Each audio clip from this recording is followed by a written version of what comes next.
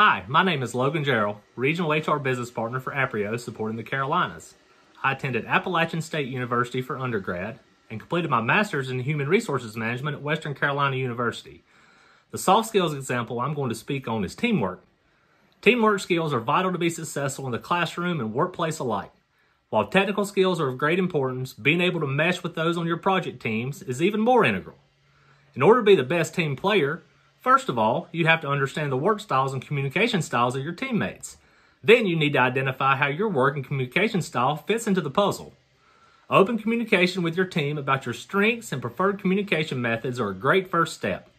This can allow your teammates to open up and reveal the same information about themselves. Once these factors are identified, the team can create a responsibility framework that allows individuals to play off their strengths. Let's recap the 3 core concepts of being a great team player. 1. Understand the work and communication styles of your teammates.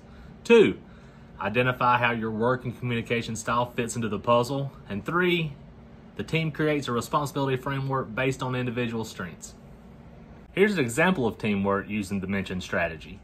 So let's say Rachel, Nicole, and I have been assigned a project to create a new SLP presentation to share on campus in the fall. In the initial group meeting, I could let them know that I work best when I can focus on influencing others through my work and that I prefer to knock out my piece of the project, then come together to review a first draft. Rachel could say that she works best when she can focus in on details and not leaving any stones unturned, and that she prefers a collaborative approach to team projects. Nicole could say that she works best when she can lead conversation and prefers direct feedback from teammates on needs to move the project forward as we're working through the task.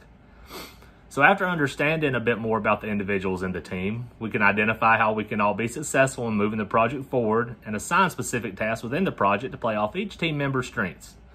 Looking at the task at hand, we can then create a responsibility framework based on the strengths.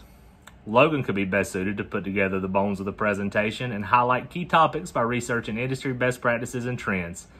The team could agree to review Logan's piece after one week, then make changes as needed. Nicole could lead the weekly team touch base meetings to make sure everything is on track and be best suited to deliver the bulk of the presentation at our upcoming events. Rachel could be best fit and focus in on details of both Nicole and Logan's pieces of the project, making sure Logan's research has included the proper details and nothing has been overlooked. Also, assisting Nicole with presentation talking points and making sure multimedia and other visuals are adequate to meet the needs of the project. Having the team members focusing in on tasks that best suit their strengths can lead to an exceptional presentation. Please remember there's no I in team. We can accomplish so much more working together than trying to achieve things on our own. Mr. Goodman? What makes you think you're qualified for this job? Oh! Ah!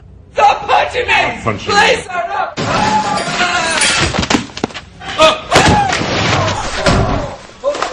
Don't throw me! No, not the fish.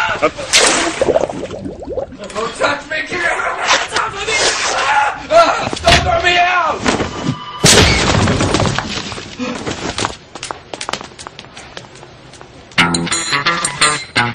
Thanks. Here it is, huh? Get it? It's easy, just let your body move. I'm a love guru.